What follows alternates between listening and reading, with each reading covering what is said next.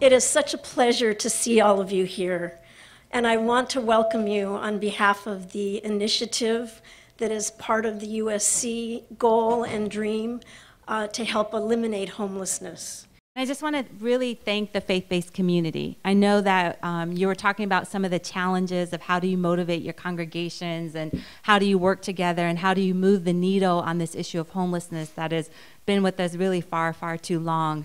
But I just want to recognize some of the successes. I remember I've been with the mayor's office for about 2 years, 2 years on October 5th. And one of my first meetings was a small roundtable that we had in the press conference room back in December of 2015.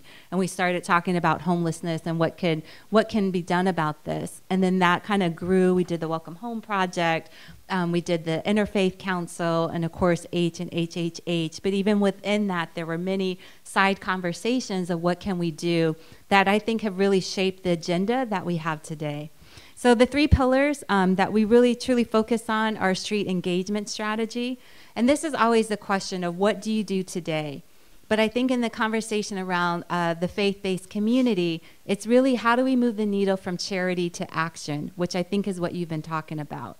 And this is something of a concern as we look at the holiday season coming up. And we know that the traditional response is homelessness all of a sudden becomes a hot topic on Thanksgiving Day and on Christmas Day, maybe New Year's Day. And we have, particularly in the community of Skid Row, people will drive past Hollywood, they'll drive past Manchester Square, they'll drive past Playa, Lamert Park, and other areas to come to Skid Row it's not a conversation with the community, it's not an assessment of, well, what do you need, or it's not an ongoing partnership, but it's almost like this continuation of othering where we come and drop off food and then we leave and we're back out of the community. And that's the challenge we really have to change. So we say, hold family style meals. What congregations are hosting meals, and how do you invite people in and rotate it so it may not be a burden? You may have small congregations and that can't cook every night. But if you look at Dolores Mission over in Boyle Heights, that community has adopted their feeding program. And it's a group of different women and organizations that come in every night. So 7 days a week, there's a hot meal and a conversation. That's what we need to move to. And there are other, how do we create safe zones? We don't have enough shelters right now to house everyone. I know we always focus on people that we call, and I'm putting in air quotes because I disagree, service resistance, but there are actually a lot of people that do want to come inside to a safe and to a welcoming space that's going to welcome them, not judge them, not make them feel shameful, not have to show your pedigree that you're clean and sober, or that you have your restraining order, or that you have your high school diploma. They just want a safe place. So how can we use and go back to the idea of not just hospitality, but sanctuary within our faith-based communities? And really want to thank our friends at the United Methodist for stepping out on the safe parking program for families. And that was, to be honest, when I first heard of the focus on families, I didn't quite understand. I was like, that's good, but that's kids sleeping in cars. Is that a good thing, a bad thing, et cetera? But someone just explained to me the other day, when you think about women fleeing domestic violence, the first thing you do is you pack up your kids in the car and you go. And imagine if we had this whole network of spaces where women or even fathers or grandmothers these days could just pack up their kids and know there's a safe place that they can go. So it's really, again, hospitality without judgment. And even when you've been working in it, you have to catch yourself and listen into the stories. And I'm sorry I missed them earlier, of how do you do that. In fact, one of the reasons I was late, we're trying to erect a hygiene center. So that's something else faith-based communities can do with showers and bathrooms. We're working on it in the city-owned lot in Skid Row. And so I actually had to walk through building and safety. So just so you know, just because you work in the mayor's office doesn't mean you cut corners when it comes to doing these projects. So hopefully as we learn, we can provide more technical assistance to each of you too. And of course, storage. And storage could be daytime storage or year-round. If you have a doctor's appointment, imagine what would you do if all your belongings are with you? How do you go to that job appointment? How do you go even to that housing appointment? And where are places that people can even just, again, safely put their belongings for a little bit so they can be freed up and then to move around? The other part, I think, is housing. And as we talked about HHH and H, and I think we went kind of in detail, so I don't want to be repetitive on that, but how can you be helpful? One, look at your own properties that you have, and I know we have talked about this. How do you partner with current developers? Who are the landlords within your congregation that could accept Section 8 vouchers or other rental subsidies? And look into more information on our new accessory dwelling units. Who are the homeowners that may be struggling and could use extra income through rental property? And now that we have the ADU ordinance and some of them trying to ease up those regulations, how can we prepare them for that? And then, of course, the other is prevention. The best defense we know that homelessness and ending homelessness is tied to housing, but prevention really is the best defense. And this is just a couple of questions, because I think as faith-based communities, you do have an intimate relationship with your congregations. We just met with a group last night, and they said one of their biggest concerns were seniors who were being displaced from their community. So each of you, how many of you know of those seniors or households that are one check away from being evicted, or maybe stressed over it, or maybe running into utility crisis where their electricity is cut off? So it's as on the ground, how can you kind of do these assessment? Because there are now resources that we can tie people to. If it's Measure H, and looking at Leticia over there, the family, and we even have individual prevention funding. Access to legal services. Through Department of Water and Power, there actually are utility assistants. So there's resources out there, but you need your help in making that one-on-one connection. And just other programs that we have are around employment. Not everyone will be able to go into housing right away. Some people can actually self-resolve if we can help them increase their income or build the latest job skill. So we have a program called LA Rise, and LA Rise is a feeder into some of the new jobs coming on with Metro, or the expansion of the airport, or with our sidewalk, which we will do at some point one day, to fix all of our sidewalks. So a lot of infrastructure opportunities are being fed through the program called LA Rise. And I think that's it. I'll turn it. Oh, and because Brenda will kill me if I don't mention this, in your packets, some of the resources, there's some mini resources guides in here. One's an assessment that you could do on your congregation. One, I'm really excited about the League of Women Voters. They ask, how can they help? They put together this step-by-step guide to our permanent supportive housing, so please check it out. This is all volunteer-based. Of course, Daniel's Days of Compassion with the mayor, safe parking, et cetera. So please take a look at this at your leisure. And I'll turn it over to Daniel. Thank you, Alisa. So first of all, thank you so much for the invitation to be here. I'm among many friends and many new people. If I may, just briefly for a theological reflection, our goal is to house people, to recognize that everyone has a right to safe, affordable, clean housing, and to build that permanent supportive housing, and to bring people who are currently experiencing homelessness into that housing. Yes, that is our goal. Let me just submit to you that as people of faith, every action that we take along these lines is to grow in the knowledge and love of God and God's creatures and our fellow creatures and we are creatures and our fellow neighbors. Every action that we take is to grow in the knowledge and love of God. And it all comes from that. So whatever we do along these lines, if we're doing it coming from that motivation, coming from that yearning to grow in the knowledge and love of God and our fellow creatures, we'll be successful. I'm going to dive in because Father Heft has a clock, and that's a good thing. In December of 2016, a number of faith leaders came together in what we are calling the Mayor's Interfaith Collective. At that meeting, the mayor set an agenda. We were to go after critical issues in the city of Los Angeles, and the agenda he set was homelessness, immigration, and jobs. And we could probably spend the next decade working on those issues, but this was the starting point.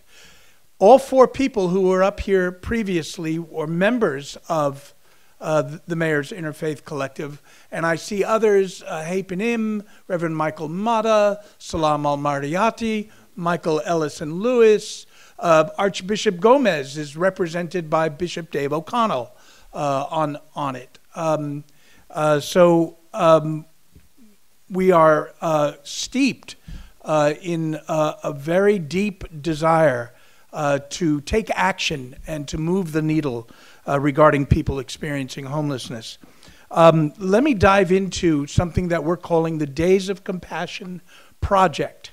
This is a very specific list of actions that faith communities can engage in. And I loved the conversation around, how are people experiencing compassion within congregations where the love of God and our fellow creatures is supposed to be paramount. And so it's a really interesting discussion, and it's a very real challenge that's faced. I think by bringing people together. The invitation at the starting point of the Days of Compassion project is for preachers to preach, to bring people together in congregations on Sunday, on Saturday morning, or Friday khutbah, in a mosque, whatever the setting may be, and talk about it and preach about it, and come from the standpoint of growing in the knowledge of and love of God and our fellow creatures. And then to invite congregations into a congregation-wide conversation about that. Who are our neighbors? Who are our neighbors? If they are not, the people that we encounter every single day, and every one of us encounters someone experiencing homelessness every single day. From there, parishes, congregations can discern among themselves. Certainly this conversation about assessing their underutilized real estate, and can they turn this into permanent supportive housing? Can they turn it into crisis shelter? They can certainly have that conversation. We're just asking, Mayor Garcetti is just simply saying, just have the conversation. You don't have to say, yeah, we're going to do that. Just have the conversation. Let's not talk about this. Let's bring this out into the open and have this conversation, because from Mayor Garcetti's standpoint, we are all responsible. This is the responsibility of every Angelino. It's not, the mayor's not going to solve this problem. The city council's not going to solve the problem. The county's not going to. It has to be all of us working together. That's how the problem will be solved. So there can be this discussion about, assessing underutilized real estate, certainly. There can also be, I think Reverend Hoover brought up the affordable housing linkage fee. There is in the city council right now. It's not wholly a done deal, right? And so, be in touch with us, and we'll alert you as to when this is coming up in the Plum Committee meetings and also in City Council itself. And you're all invited. And to bring parishioners, bring your fellow congregants to these meetings and stand up and say, we need this. We need to stem this tide of people falling into homelessness. We need to make housing affordable. We must do something. The voters stood up and said, yes, tax me for HHH and H. Now let's just simply ask the developers to kick in their fair share. It's not too much to ask. Everyone else in the state of California does it. Just virtually every municipality. Los Angeles does not do it, and that has to change. Become a hospitality hub.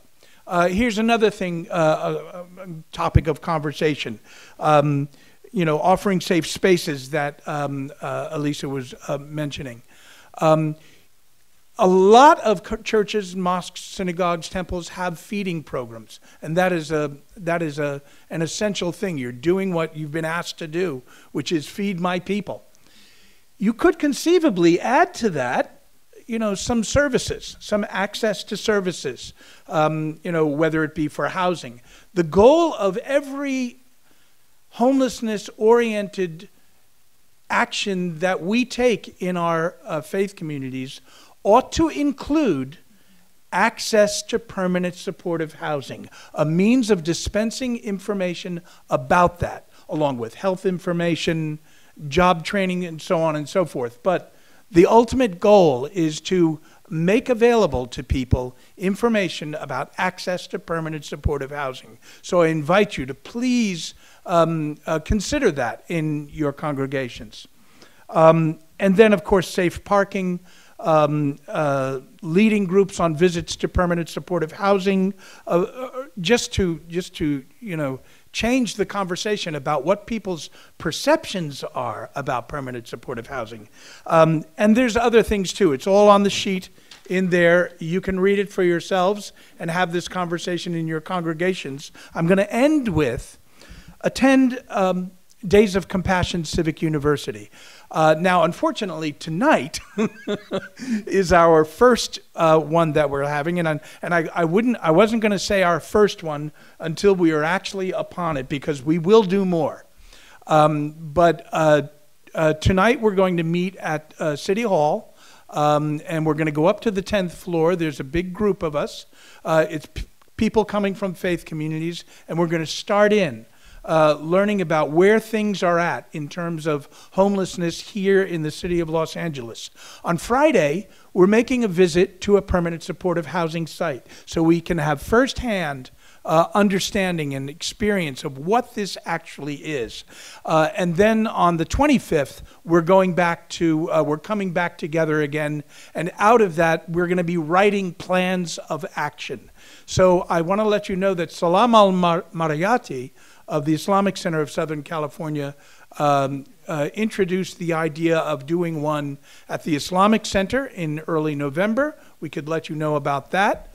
We're going to be having a conversation about doing one out in the San Fernando Valley, Rabbi Farkas, so we can have a conversation about that. And we will go wherever there is the need and the interest, because this is something that we believe in spreading the love. Mayor Garcetti will sometimes talk about leading with love.